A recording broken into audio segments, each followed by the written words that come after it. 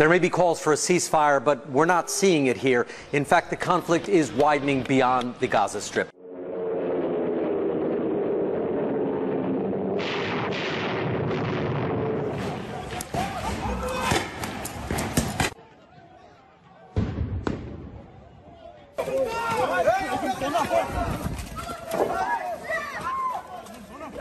Palestinians were protesting, violently clashing with Israeli soldiers in the West Bank, another Palestinian enclave separated from the Gaza Strip. And these were some of the most violent clashes that have taken place in the West Bank in years. I was there for some of it, and it started with Palestinians throwing stones. And it is not just in the West Bank.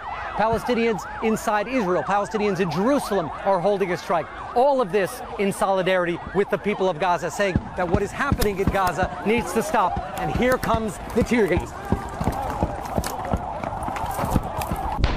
Now, Israel, of course, sees things very, very differently. It sees that it is fighting against Hamas, which it considers a terrorist organization. So a defeat for Hamas is a victory for people who want to see peace and stability in the Middle East.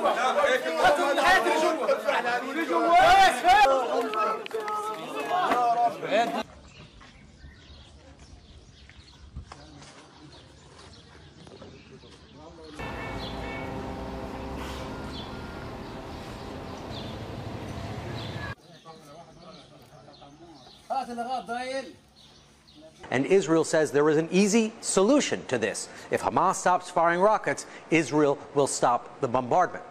Israel wants calm, and it does not want Hamas to dictate the terms.